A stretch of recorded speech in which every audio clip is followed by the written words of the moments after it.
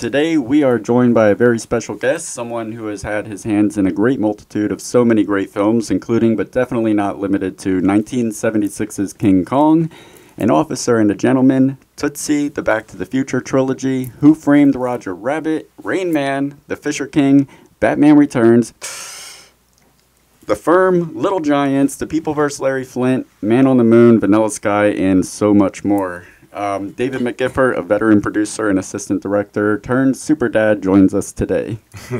And again, thank you so much for joining us. And with that introduction, I mean, how can you fail? You cannot fail with all those nice things that he said to you. There's no way for you to fail. So again, welcome to the show. Listen, for all the people out there, when they go to the movies and, of course, they see at the end of a film, the credits begin to roll. They see all these names and they see all these descriptions of these jobs. You, of course, being an assistant director, could you explain to the people out there what an assistant director's role is specifically on set? I think the most visible thing is that they look like they're kind of directing traffic on the set, which is true. I mean, it's the AD's job to disseminate information, disseminate the director's wishes to the rest of the crew, and mainly to facilitate the crew, because the crew are the people that are making the movies, and AD is watching them make the movie. And a lot of ADs make that mistake. I always tell my second assistants when they're coming along that you have to remember that you're there to help. You're not making the movie. In the pre-production, we come up with what they call the shooting schedule, which is kind of the roadmap for the whole production. Everybody uses it, the cast uses it, the crew uses it. It lists everything that's going to be needed on a particular production day. You guys probably know this. I think that covers it in a rough way. Does that role kind of fluctuate from film to film and director to director? Yes. You know, every director has a different style, a different way of running their set. I always found it important to adapt to their style, not come in with my own way of doing things. I tend to be kind of soft-spoken. I'm not a yeller. And so I've almost been fired on films for not yelling. People were worried that I wasn't strong enough presence there. But I found that it was tense enough for crews on a set without having somebody yelling at them. So yeah, that's kind of how I conducted myself. You know, it's amazing. These people who direct are really quite incredible people. And so you have to learn their personality. At least I did. That's what I used to do. I used to wait for quite a while before I kind of came out. I would watch what they did. I would watch how they reacted to things. I would watch how they came forth with their ideas and stuff.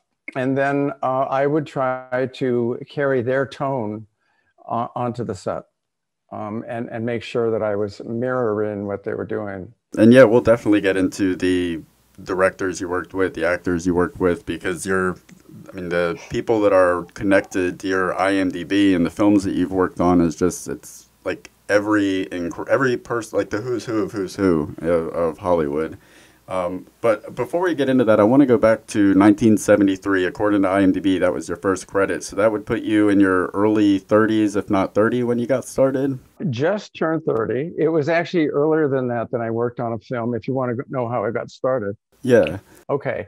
I grew up in Los Angeles. It never occurred to me to work in the film business. It never even entered my mind. I had a friend who I went to college with who went to SC Film School. And he called me one day out of the blue. I hadn't heard from him in a year. And he said, "Hey, what do you think about coming to work as second assistant director on a film with me?" And I said, "Well, what would I be doing?" And he said, "Well, you don't have to worry about that.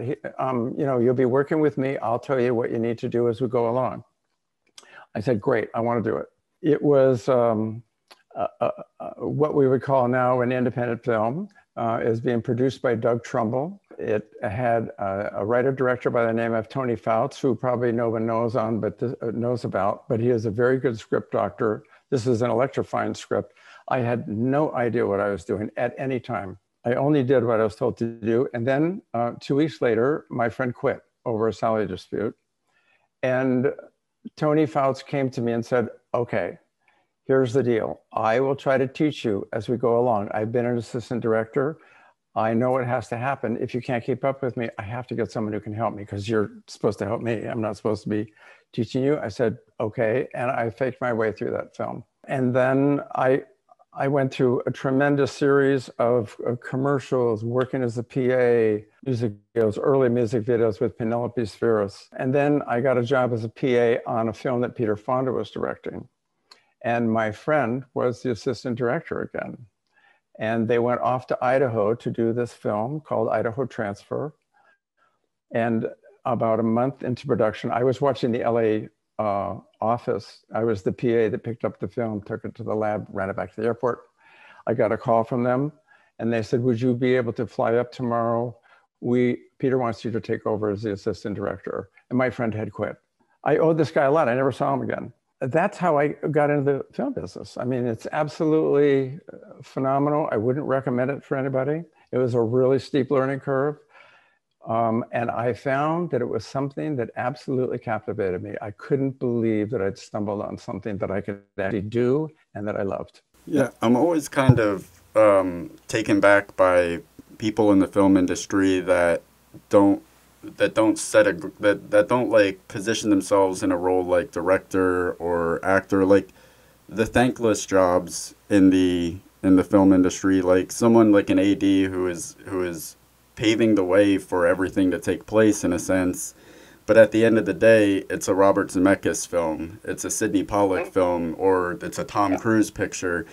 Only like people that really appreciate what happens on a film set truly appreciate the kind of work that people like you do. So I was curious if you ever aspired to be more than a director, or if you just loved film so much that you were satisfied with the role that you had.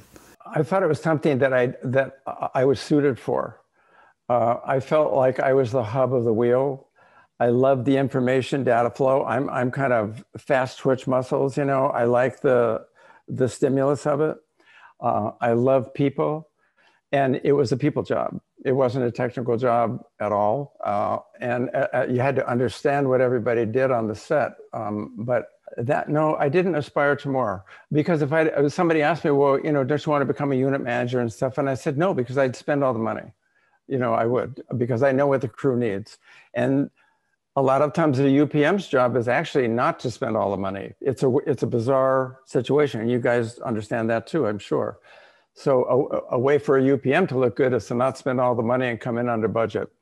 But the way for a film to look good is to spend the money where it's needed, spend all of it, and put it all on set.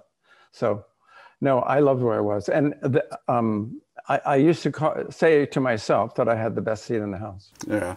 Yeah, I mean, you're kind of mitigating potential disasters before they become disasters, and you're doing this with such an impressive list of A-listers throughout your career. There's Tom Cruise, Dustin Hoffman, Jessica Lange, Nicole Kidman, Jim Carrey, Richard Gere, Robert Redford, Woody Harrelson, Robin Williams, Jeff Bridges, and that's like scratching the surface of who you've worked with.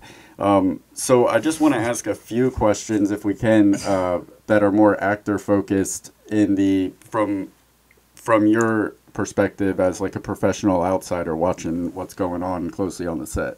Like, for example, like for all those people he just named now, you probably witnessed firsthand a various range of methods and, of course, approaches to the craft. As someone who's tasked with keeping things running smoothly on set, is there a preference from your perspective for which method is least disruptive to the set? Because, again, it can go either way here. You have some people, like you said, you mentioned earlier, and me and him always talk about this, like, we never wanted to be on a set where people are yelling at people because people tense up, actors get crazy, people are on their toes. Clearly, this whole Tom Cruise rant thing just happened. You know, I would back up to Tom Cruise. I entirely agreed with what he did. Somebody messed up, and it's so dangerous out there. I mean, I don't know if you guys know about how many shows have been shut down now because of COVID outbreaks when they try to ramp up and they have all this pod system and circles and they're shutting down right and left, and it's really difficult. And Tom is a lot of things, but one of the things he is most is responsible. And so he feels as though he's shepherding his film along, I'm sure. So actors that make it easy or not easy on the set, is that what you'd like to know about? I mean, I think, you know, people say, well, gosh, those method actors, you know, they're really tough. It depends on how they conduct themselves. Some method actors put it on like a jacket right before they step onto the set. They've been preparing off to the side, and that's one way. Like Michael Fox, he'd be in a conversation, we'd roll the camera, he'd step onto his mark and jump into his character, and we'd call cut, and he'd jump out and finish the conversation. He just put it on and off. He was used to it. Then there are people, and I'm not saying this in a negative way, except that it costs a lot of time and energy for people around him. I have never seen anybody assume a role the way Jim Carrey did in Man on the Moon. Oh, yeah. Wow. Ever. Jim Carrey disappeared in the first week of prep and came back at the wrap party. No kidding. Yeah, well, I watched the documentary Jim and Andy, and that was incredible. And that was maybe a fifth of what went on. Wow. It was, those are the stuff he wouldn't be liable for. He could show that stuff.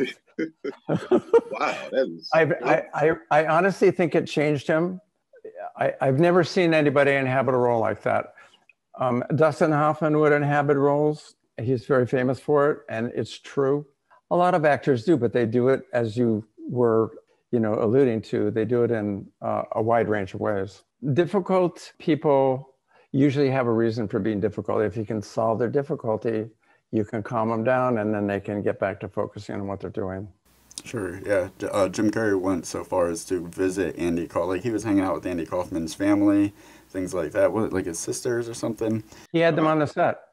He brought them to the set. Really paid off, though, it felt like you were watching the embodiment of Andy Kaufman in that movie, so... From what I remember, that was the time when he said he just wanted everyone to take him serious as a serious actor, and that's why he went for it. At least that's what I remember at the time. Well, I've heard he goes for it on every film. That's the only one I did with him. But honestly, I've never seen anything like that. So it's definitely no secret the stereotype of big actors kind of becoming increasingly difficult as their star rises. But I'm more interested in hearing about if there's a particular A-lister that surprised you by how humble and grounded they remained in their success. Well, the first name that comes to mind is Pullman. Just an incredible guy, hard to describe because he had so many facets. But I met him on Absence of Malice, and you would have never known that he was starring a film. I mean, he was hanging out with the crew. He's making popcorn for everybody. He was pulling jokes on the set, and not untimely jokes. I mean, they would be timed right, so it wouldn't take away from anything. But he was kind and thoughtful, and I was surprised by that. And then I got a call from him a couple of years later at my house. And I thought it was a prank call. I thought somebody was, screwing around with me until I realized it really was him. He had gotten my number from Sidney Pollack and was asking me to be his AD on this film that he was going to direct. I was completely blown away. I didn't even know he'd been watching me, but I guess he had been. So I went off and did this film with him. And he was exactly the same guy directing and starring. It was a movie called Harry and Son, which wasn't a particularly big deal, but it was probably one of the coolest experiences I ever had on a film. And he's the godfather he and Joanne are godfather to my son. He got me involved. He still owes me a lot of money for this, but he got me involved in race car driving.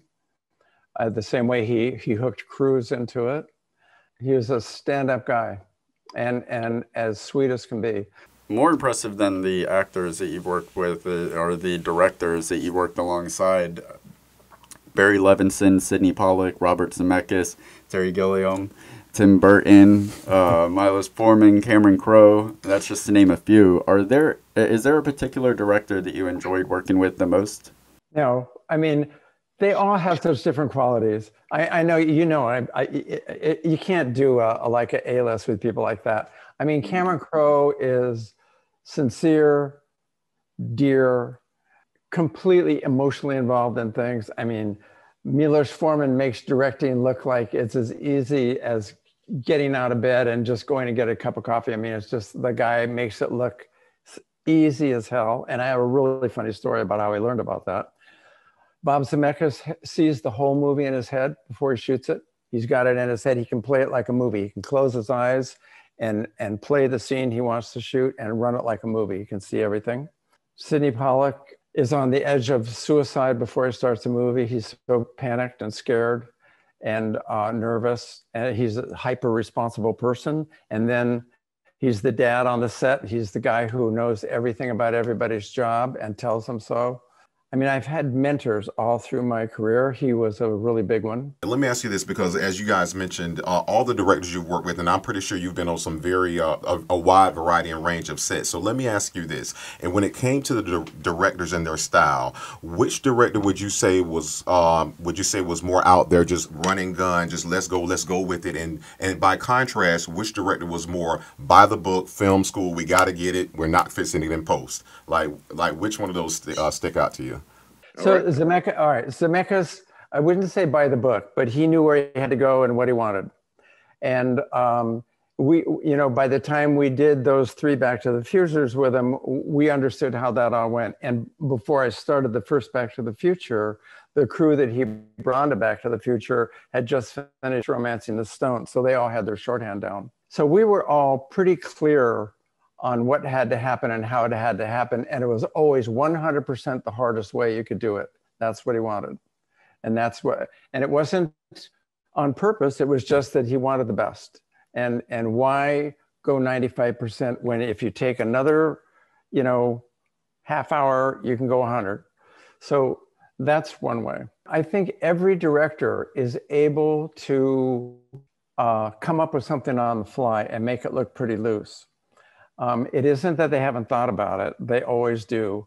But they can make it seem as though they've just thought this up. Hey, you know, let's just run over here and do this kind of thing. But you'll find out later, they'd actually thought about it a lot. You can't go into, I don't think you can go into a film and not have a fairly good idea of how you want it to go, even if it keeps you up all night. You know, I got up at 2 o'clock in the morning on Absence of Malice in this tall building I was in Miami. And I looked down and I could see into Sidney Pollack's apartment. He was up typing the rewrites for the next morning, you know, and that's kind of how it goes with these guys. Run and gun, my earlier films, you know, when I did a couple of oh God, I did a Roger Corman film. That would be run and gun, mostly run. It was pretty crazy. Was that kind of Peter Fonda's approach as well? Yes, a lot of it was because they were doing an outdoor film, a lot of it, and so it depended on a lot of things to set up the shots. A lot of it depended on weather. A lot of it depended on where the light was, and it was a very difficult place. It was in the Craters of the Moon National Monument in Idaho. It's all lava. Very difficult place to shoot. But yeah, there was a lot of run and gun on that, yes. But you know, the bigger the films got with the budget, the more locked in you had to be. It wasn't that you couldn't vary in what you're doing, but you had to be pretty locked in on the concept because there was a lot of money and a lot of very tough people there around who you can't like just throw changes at them that fast. Yeah. You can with crews. You can't, you know, if the lead actors have gotten ready for a scene in a certain way and now you want to just go 180 on them, you know, sometimes that's difficult. I'd like to talk about Rain Man for a few minutes. What would you say was your single greatest achievement with that production? I've never thought about it that way. I think I watched it again yesterday because I wanted to be able to talk about it, and I hadn't seen it in years.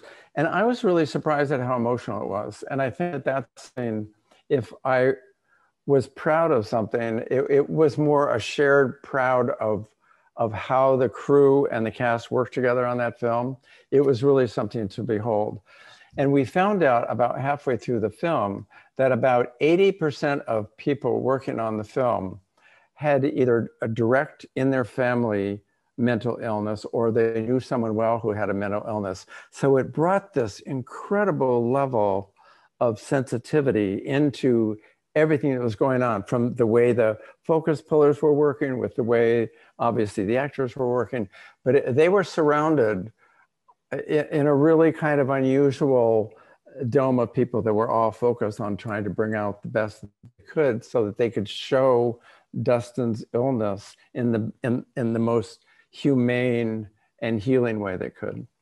Yeah. To me, even to me, or at least when it came out, of course, I was not even adolescent, a child, but it was one of the first times I watched a film and said, this is the first time that something's ever shown me, any literature has ever shown me that, visual literature for that matter, that a person with a mental illness isn't just, they're not just dumb. There are things that they're great at. It's like, okay, because this is missing, they're hyper great at that. And so it made it cool to be like, wait a minute, they're smarter than me than this. I'll never be able to do that math problem no matter what school I go to. But yet you look at this person, you think that they're lesser than and they're more than. So that's something that I love. Me as a child, that made me feel great about that. Now let me ask you this. Such an iconic director such as Barry Levinson.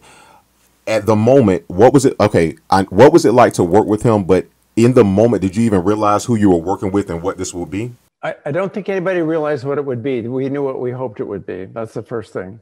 I was hired by Sidney Pollack. Sidney Pollack was supposed to be the director.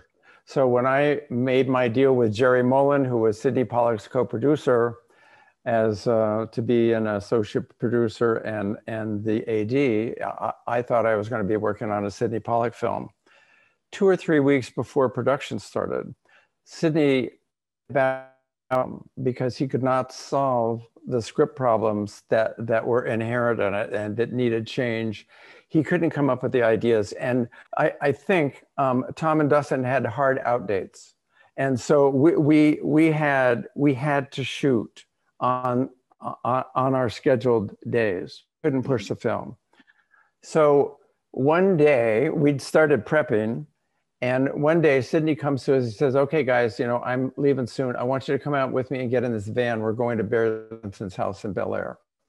And so, the producers, the camera people, the key grip, the gaffer, me. We all get in this van and we drive to Barry Levinson's house, and we walk into Barry Levinson's living room, and we all shake hands with Barry and sit down. And his wife, who is incredibly pregnant, is bringing us like coffee and stuff. And we sit there for an hour and talk with Barry. And Barry, to his great credit and bravery, accepted the entire crew. And he'd never worked with any of us. So there's one thing about Barry Levinson that I bet not many people know.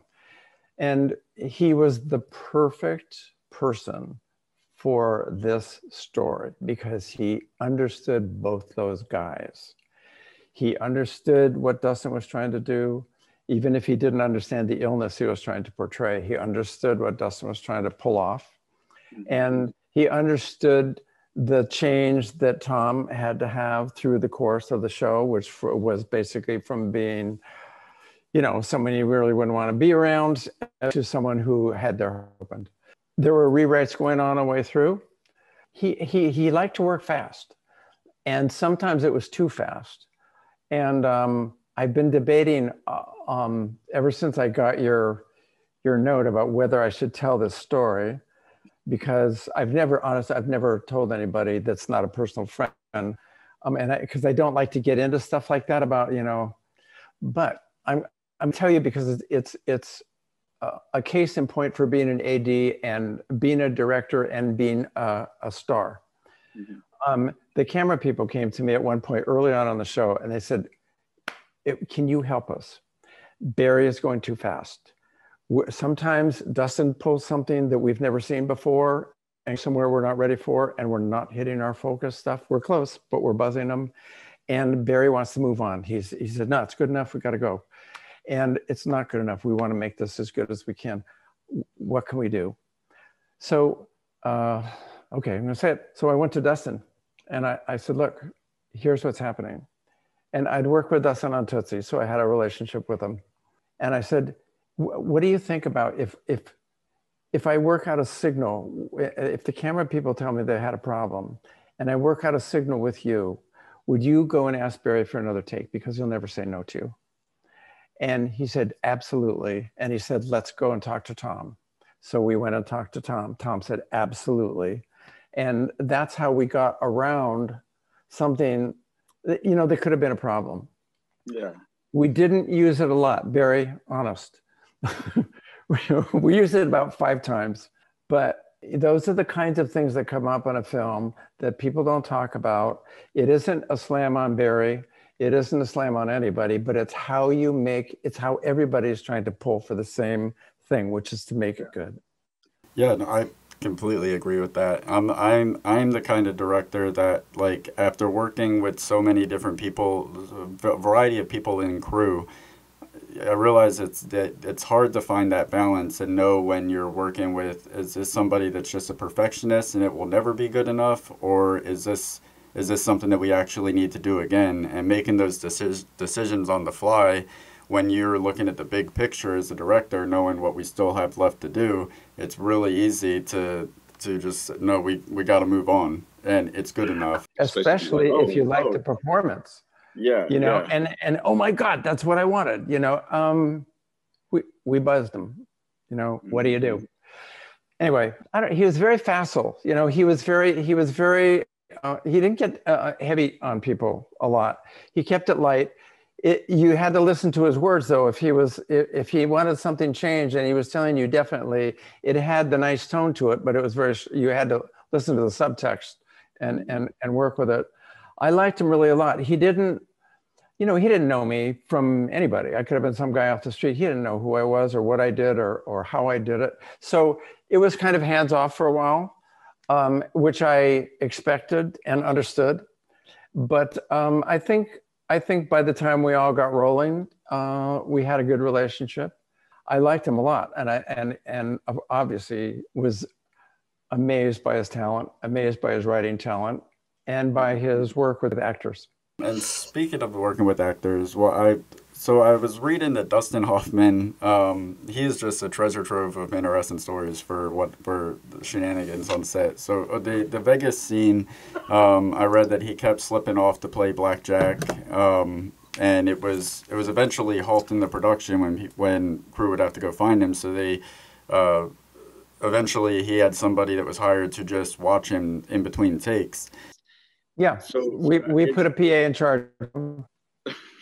I'm curious, how do you navigate those situations? And because like he had to notice, sorry, I now have a babysitter, so there's something like that comes up. But was there ever a time that it felt like somebody was more trouble than they were worth? Well, never any more trouble than they were worth. They could be trouble, but that's part of what you do. So Dustin, is playing this guy. He's very inward, this character, and he's sitting at the table under the lights in this crazy focus wherever the hell he went for that character. And he changed the lighting around, and he had to let it out. So he would disappear. He'd put the stand-ins in. He'd go off to the side, and then after a while, yeah, it's like, oh, guys, where's Dustin? I'd hear on the radio, not sure. So after that happened a few times, he would go off to the tables and just jump in, do a few hands, enthrall people, of course, and then we'd get him back. So we put a PA with him. He'd stand way back where he wasn't intruding on what he was doing. We kept it all low key. He knew that somebody had to, he wasn't trying to ditch us. He had to go and get some air. On Tootsie, talking about going into roles, and maybe you can't use this, but I just want to tell you because it's so cool and how deep he went into that character of Dorothy, the woman. I caught him shopping with his wife on a weekend, dressed as Tootsie. He would dress up as a woman and go around with his wife into all these places where women shopped and the dressing rooms and everything, so he would understand what was going on. He loved it. Now that's method acting. Yeah, that is method. Kids out there, that if you want to commit, you got to commit. I agree.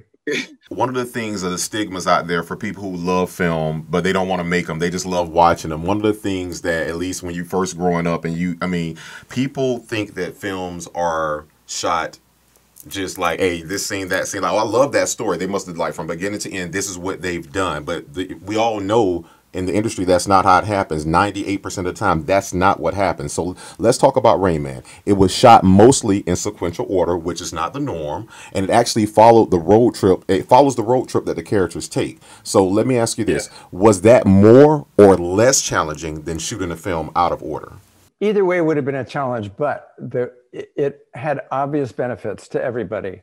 And that was that the characters had a chance to evolve in sequence. And since it was a script a lot of times in progress and characters a lot of times in progress, Dustin kept freaking out that he didn't have the character yet. He didn't have the character. We'd be 2 weeks in. He was like, I don't have him. I don't have him. I don't know what I'm doing with this. I can't find him, you know? And so as we shot our way across the country, they gradually came in, and Tom came in as this brash kind of guy, you know, and then watching Dustin, interacting with Dustin, watching Dustin go through the changes his character went through. And then we all evolved as a crew and interacting with them. So to me, shooting in basically in order was fantastic, and it was a godsend. If we've exploded the script the way, as you were saying, you know, it happens on so many shows for so many different reasons. But on this one, we decided, I don't know if it was a decision that was made before I got there or however, but that's how I boarded it. That's how we shot it. One thing about it, if you're interested, at the end of the show, now we're back in Los Angeles. We've been shooting out in Palm Springs, and we're shooting the stuff in the car dealership and everything. And Dustin is unhappy about a scene that we shot in Cincinnati, because now that he had grown into his character, he was looking back at it and thinking about it, and it was like, that wasn't, you know, I want to make it better. We went back to Cincinnati and reshot that coffee shop scene where they order pancakes and the toothpicks go on the floor. Mm-hmm. We went back and shot it, and I think a couple of other things too. I think the walk down from the home where he was and stuff. We reshot a couple of things like that because he felt as though he had the way the guy walked and the way he reacted to things better. That would be the definition of an A-lister, talking about having cachet. Hey guys, you know what? You know what we shot 2 weeks ago? Let's go back and do it again. Now we're going. And it's somebody that, like, I imagine that he's one of those people that the performance could always be improved upon, and that's where, as the director, you have to find that, like, you know, when is it time to move on and put the foot down? It's true. You know, he didn't put it to people though as an ultimatum kind of thing at all. They saw some of the cut footage, and he told Barry, he just said, I know I can do this better. And it's a pivotal scene, right? Yeah. So, so we did it. And I can't remember whether we came in within the budget or whether that was more money that was given to us, but we went back. We all went back. Couldn't believe it. We're back there. We're like, I cannot believe we're back in this coffee shop. So just watching the movie the night before, what is your favorite scene in Rain Man? I think the scene in the motel where Tom finds out that Raymond is Rain Man. The way it was played that night, it had everybody just like blown out, you know, because they got really emotional with it. And we shot that in sequence also. And it was just, we knew we had something at that point, I think. At that scene, people would look around and went, wow, you know, I get it, you know, because it woke Tom up. And it showed you a picture of Dustin the way he used to be, the way his character used to be before he had all these problems. So the Vegas stuff, you know, it was Vegas. We were all just having a blast. I mean, I saw our prop man win thousands of dollars at the craps table. He actually, you know, we put it in his retirement. You know, he's using his per diem and gambling his per diem, and he was like really good. And we'd stand around and watch him. It looked like, you know, what we were trying to do with Dustin and Tom, he was doing it at the craps table. You know, I like the family in the farm where they had to knock on the door and get him in to watch his TV program before he freaked. Those kids, there were 6 little kids there. That was, well, you can imagine, you know, trying to get them all to focus and stay with it, and Dustin's doing what he's doing, which is the kids are like, you know, what? And Tom Cruise is there, P.S. So it was interesting and sweet. Very sweet. Dustin and Tom were really sweet with the kids, and the kids, you know, gradually relaxed and just became themselves. And we worked with them a little bit, and I think it came off. We didn't, they didn't cut them into them as much as I thought they would, but I liked that scene too. Doing the rewatch the other night, so because you said you want to be able to talk about it, was there a scene or a moment that you thought of like, hey, we're behind the scenes, like a fond memory? I know we talked about your favorite scene, but just a fond memory. Maybe it was working with a crew member or somebody who wasn't supposed to be on set, or a situation, a fire you put out that no one knows about. Was there a fond memory that came to mind watching that? Well, I can think of one. There are two that come to mind fast. One is when we got to Las Vegas, Barry realized that he needed some more reaction from Dustin in the convertible as they came across country. So he said, look, take Dustin, take the car, and have him set up a camera and go out and drive around and let Dustin act. You and Dustin just talk in the car and just drive around and get some stuff. That's what we did. I couldn't believe it. So Dustin and I are out in this car with an Airflex and a mag of film. And we drove down toward the dam down there below Las Vegas. And Dustin would just trip on, you know, or I'd see something, I'd say, you know, is that something that you would trip on, the reflections of it? Yeah, yeah. And so he'd do it, you know, and so we just spent this afternoon doing these little pickup shots. I think a few of them are in the film, but that wasn't the point. The point was we're just two guys out there trying to do this thing and make it better. So obviously, how could I not love that? For laughs, the whole freak out that Tom did about the underwear and on the highway in the middle of nowhere, I laughed my ass off at that. They were so funny. And Dustin just goated the hell out of him, just got his goat so bad, just got him so spun, you know, that when he jumped out of the car, he was really freaking out, you know. And then the one other one was the booth scene when they're in the phone booth. That was in the middle of Oklahoma, in the middle of nowhere. I'm not kidding you. There was nothing around for miles. And we pulled up and we had a couple of cops with us, you know, and we started setting up, and all of a sudden, cars, it was a four-way intersection, cars start appearing and parking in the fields and, you know, going through the intersection and finding a place to park. And suddenly there's like 80 people there. And somehow the word had leaked out that we were filming, and they all wanted to come and see, you know, Tom Cruise and Dustin Hoffman. So Dustin is very outgoing. He jumped out of the trailer and said hello to everybody and signed autographs and was just so dear.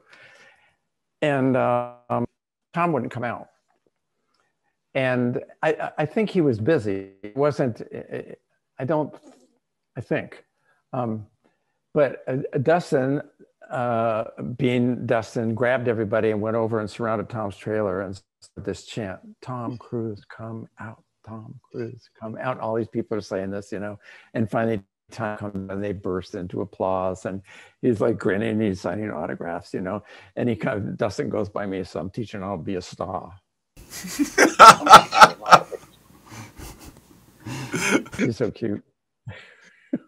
Well, I love the story about going out and shooting with Dustin Hoffman, because I could see how that would be like, I never imagined that on a big production like that, there's those intimate moments where it's like, when you, like, to me, if that was me, I'd be like, this is why I got into film. This is what I enjoyed, just that creative process on a like, without all of the bells and whistles and everything that comes with the production. When we did Tootsie, I mean, that character of that woman was indelible. I mean, people just fell in love with her. She was so cool. And the crew, I mean, she'd hang out with the crew and, like, you know, he was just unbelievable. And so on Rain Man, in the beginning in Cincinnati, we had a couple of minutes one day, and I was in the trailer and I was talking with Dustin, and we brought up Tootsie. We were talking about Tootsie, and we were talking about some of the people and because Tootsie was a very, very tense, difficult, argumentative, pressure-packed show. But we were working about the fun parts and the cool stuff. And as we were talking, Dustin, from being enthusiastic and laughing, just suddenly not suddenly, over the course of about 10 minutes, just got really quiet. And finally, I just said, what's up? You know, what's up? He says, oh, I don't know. You know, it's kind of weird. I guess sound kind of weird, but he says, you know, sometimes I really miss Dorothy. He really missed that character. And I couldn't have agreed with him more. That was a solid Hoffman impression as well. Yes. Oh, wow. PAD, post-actors depression. You can't leave the role alone. That's incredible. Because how long was Rain Man after Tootsie? Like how many? Well, Rain Man was 88. I think Tootsie was like 84. So it was like 4 or 5 years. So 4 years later, he's still kind of like the character is still in him somewhere. Yes. Very definitely. I hope nobody gives him the role of a serial killer. Yeah, because I said that to him. He commits. I said that to him. I told him, I said, I am so glad you're not playing an axe murderer in this show. He laughed. I was going to ask this, and I know we're wrapping this up, but I wanted to ask this because I asked you to give back earlier and give advice and speaking about the being an AD, but now I want to ask you, of all the films that you've worked on and all the amazing talents that you've worked with personally, what's the single best thing that you've learned that you personally could pass on to aspiring filmmakers? Don't have a rigid mindset. You never stop learning. I never stopped learning for the whole time I was in film. It was just like this gigantic learning curve. That crews, grip, electric, people like that are the backbone of a film, no matter what anybody says. They make a film happen. It's a cool business, and crew people are, to me, what make it cool. They are unbelievable people, most of them. There's no dumb people making films. Thank you. Yeah. So you stepped away from film to support your daughter's aspirations in the competitive world of rhythmic gymnastics, and support doesn't even begin to give justice to the extent that you've fully involved yourself in her success. I was reading a Huffington Post article from 2012 that detailed traveling to Prague, Slovenia, Bulgaria, and crisscrossing the U.S. for competitions and special training camps. You accompany her every road trip, competition, manage all of her travel arrangements, and help with leotard designs, like pretty much her AD. And you were quoted in the article as actually saying that you spent over 3 decades in film to learn how to facilitate your daughter's gymnastic life. So at the time of the article, Natalie was in 10th grade. She went on to compete in the 2016 Olympics and is now 23. Is that correct? Yeah. Okay. Can you talk about that journey, what it was like to step away from, like you were, it wasn't like you were walking away from something that you weren't amazing at. You were walking away from a successful film career, to trade that in for front row seats to your daughter's success. Okay, I'll give you how it started first, because this is when, as I look back on it, film was increasingly taking time away from being with my family, and I had little kids. They didn't know where the hell I went for month upon month. I mean, on the interpreter, I was gone for 9 months in New York City, across the country. After All the King's Men, we went to a PTA raffle, my wife Shannon and I saw my wife. They had sign-up sheets, where you bid on things. So you bid the top line, you bid so much, somebody comes in and bids more. And I saw her on tiptoes signing the top of a sign-up sheet, and she was across the room, and I didn't think about it, but I saw her like 10 minutes later. I said, so what did we just buy? And she said, oh, honey, don't worry. She said, I'm just getting the bidding started. It's for 2 free gymnastics lessons. At the end of the night, we got those 2 free gymnastics lessons. Nobody else bid on that sheet. There was one line, my wife's. A couple of weeks later, I said, Natalie, who was like 35 pounds and beanpole, she ate her meals standing up. Did her homework standing up, wired for sound. I think do you want to go out and take a look at this gym? She goes, okay. So my wife and I take her out to the gym. It's an artistic gymnastics, which is balance beam and, that kind of thing. And they said, okay, you parents stay here. We'll take her around the gym. Parents aren't allowed on the gym floor. And the girls team's working out. Come on, Natalie. And they take her off. And they're leading around the floor and they're showing her different people doing different things. And Natalie's looking. And across the room, I see this woman with her arms folded, leaning against the wall, watching Natalie. And a few minutes later, she appears by. She said, "Is that your daughter?" And we go, "Yeah." She goes, "I wonder if she would spend one of those free gymnastics lessons with me. I teach rhythmic gymnastics." And she said this, "I think I could do something with that girl." That's what she said to us. She was 7 years old. What the hell did she see? I can't imagine. About 4 months later, I took her once a week and Natalie liked it. This coach came to me. She didn't like to talk to parents. She didn't like dealing with parents because kids were her deal. But she came to me, she said, "Look, I'm thinking maybe I might want Natalie to try to maybe compete in January, but it would mean she has to come more often to gym." And I said, being a groovy dad, I said, "Oh, okay, well, let me talk it over with Natalie and see how she feels. And I'll tell you, how she feels." And she goes, "You do that." I'm riding home with Natalie on the freeway. She's so little, her feet stick straight off the front seat. And I'm on the freeway and I said, "So Natalie, your coach, was thinking," and I told her what her coach said. And I said, "So I just want to know, what you would think about that." And this 7-year-old turns to me and looks me dead in the eye and says, "Dad, why do you think I'm doing this?"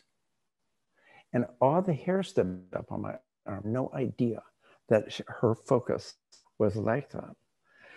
And everything that she did, everything that she accomplished only came from her. We never pushed her. We never had it in mind at all. It came completely out of the blue. And gradually, as I began to realize how much time this was going to take, the possibility of going back to work just dropped away. It just kept going. Every time we finished a year, she won the Western championship in her little teeny level. And we went to the national championships in Boston because we said, "We're never going to do this again. This is crazy. We got to go and just see what it's like." And she did, she got like 21st in the country or something, got blown away. And who cares? It was like, whoa. And our whole family went, our son went. And we came back and said, "Okay, cool. Now it keeps going." She won all the levels that she ever competed in except for one. And she lost that one by 1/10 of a point because she had 101 fever. But I mean, she wasn't even competitive with other people. She didn't work on beating people. She worked on being better. And then the national team asked her to come and do this 4-year experiment with them. She had moved to Chicago, though, if she wanted to go. That's where the national team trained. Would she consider being one of 5 girls training for the Olympics on the national team of rhythmic gymnastics group, which is 5 girls that do a routine together? It's incredibly complex. She'd never even thought of it before. I said, "Well, she said, "What do you think I ought to do?" And I said, "That's your choice. I can't tell you. Your mom can't tell you. Your coach can't tell you. And your friends can't tell you. You have to do it. You tell me what you decide and we'll do it." And 2 weeks later, we're on our way out to training in Simi Valley. I was driving 125 miles a day with her. But we're on our way out to training and she looks at me as we're leaving our house and driving down the hill and she says, "Daddy, I think I want to go." And that's what happened. She and I moved there. My wife followed up after we leased our house and our son went off to college. He went off trying to help and got a 4-year fully paid scholarship to Cooper Union. So he didn't cost us any money because this whole thing was done on my retirement. It's a parent-funded sport. I'm not rich. Everybody in the article assumed I'd retire Beverly Hills with a mansion and a giant, bankroll. Nothing could be further than from the truth, guys. And I promise you that is not BS. I mean, we live in a 1,300 square foot house, modestly, always have, don't aspire to more, but it takes a lot of money. But it was worth it. I'm sure it means the world to her too, even if it was later on as she got older to understand. I wouldn't use the word sacrifice, but the fact that her dad made her priority number one, like without a doubt. But it was a family deal. It was all done. Everything had to be for 100% votes. Otherwise, moving to Chicago. Okay, guys, what do we think? And Evan, our son, said, "Let's go for it." And that's how it happened. Yeah. Well, I will say this now. Most people can't top your AD resume, but I mean, we're two dads. We have daughters, but to us, you're GD, a groovy dad. Definitely groovy job, man. I mean, you've been killing it, man. So, like I say, I always tell people at the end of the day, it's not about. To me, a director, an actor is not what I am. It's what I do. A father is what I am, and what I love, and what I will always be. And I try to tell people that, man. It's my favorite thing. I love being a dad and a husband. It's the best thing I've ever done. Before you get to your the final question, I just wanted to. I know that you've recently wrote a book that's going to be coming out in the future, soon-ish. I was intrigued to know what someone with your life, how that translated into literature, what that book is about, and if you could tell us a little bit about it. When I sat in the gym for 6-7 hours a day with Natalie, I realized that I better figure out something to do. So I joined a gym myself. And then I thought, well, okay, now that's good. You're physically okay. Now what are you going to do with your brain? Because you can't just sit there and watch girls work out. That's crazy.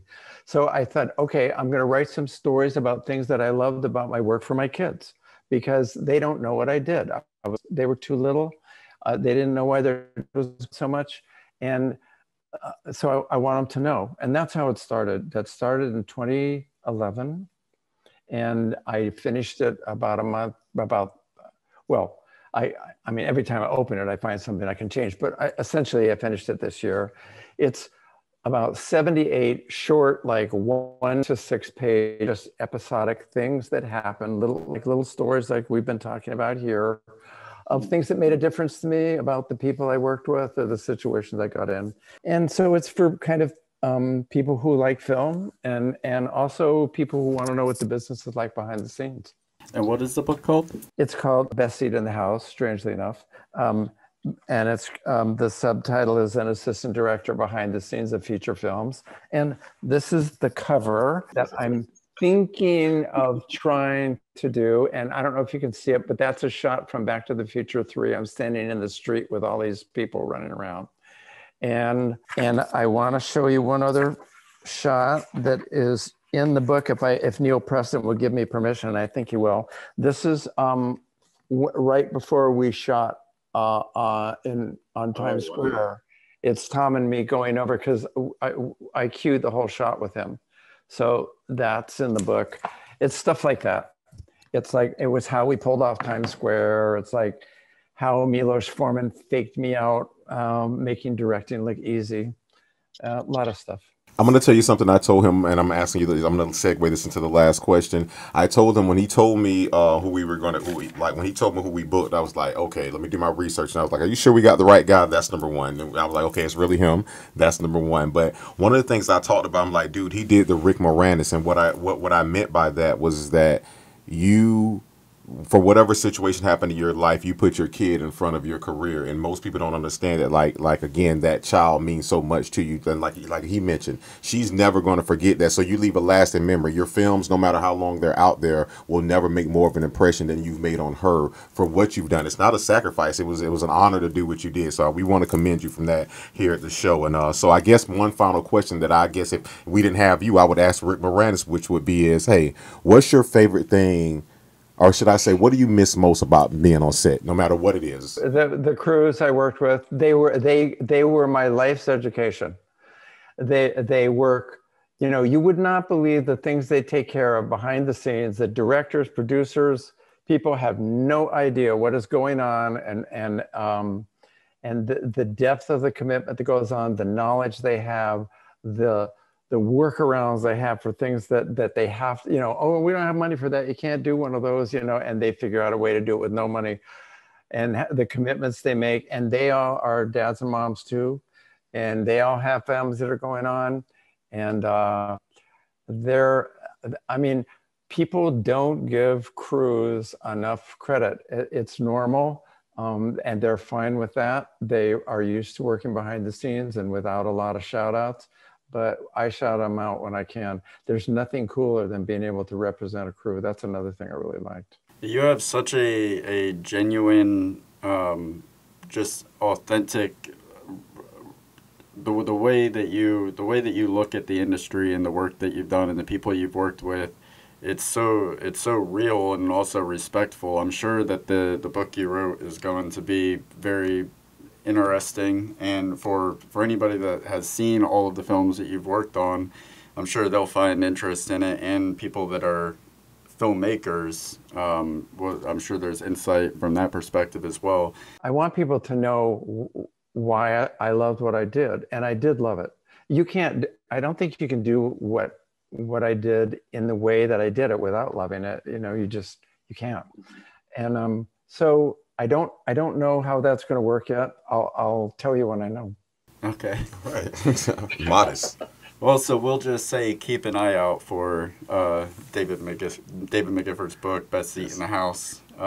Just Google it every month or so, see if anything pops up, and if it does, purchase it. David, thank you so much for taking the time to join us. I had to look twice too to make sure you had the right guy. I was surprised that you that you asked me, and I thank you. It's been fun, and I'll see you around. It was an honor. Thank you. Have a good night. All right. Take care.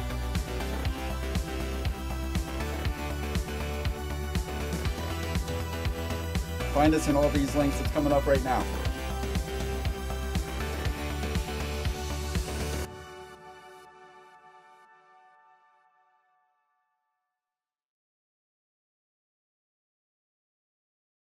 Why don't you subscribe? It'll last longer.